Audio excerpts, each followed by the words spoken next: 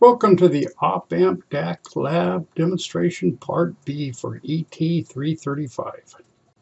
Okay, we're going to start with Part 2 of our binary weighted op-amp. So we're going to build the ramp generator. So what we're going to do is get rid of some of the parts we're not going to need.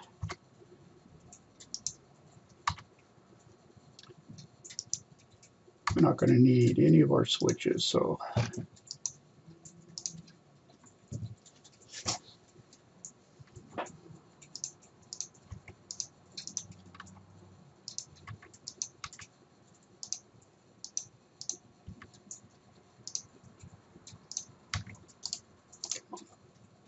there we go.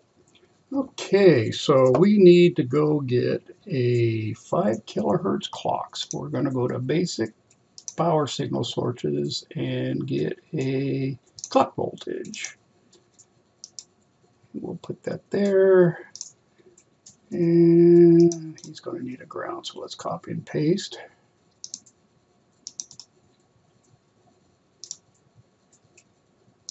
Okay, and let's go get a 7490. So we're going to go to TTL. Let's go to LS and 7490. Perfect.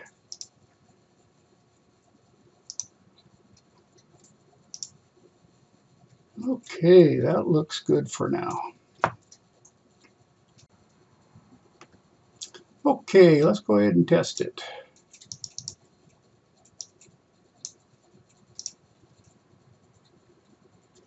And let's set our voltage for 2. Let's see if 2 is going to work. And let's go ahead, we can move it up. Let's see. There we go. And let's spread it out.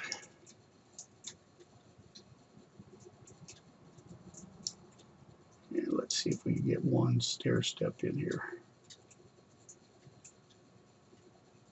And we can. So let's go to single. And that looks great. So let's move it up just a little bit so we can zero it out. Good. So it looks like we have a 10-step ramp.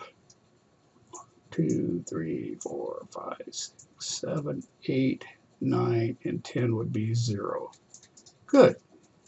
So so our step voltage, let's measure one step voltage. So let's go to cursor, and we're going to voltage. And let's see if we can find. Let's just do this one right here, huh?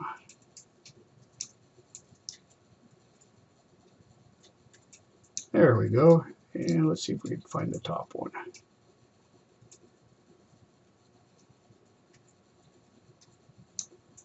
That looks pretty close. Our step voltage is about 1.5 volts.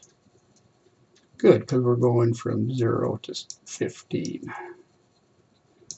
So that's very good. All right, we're done.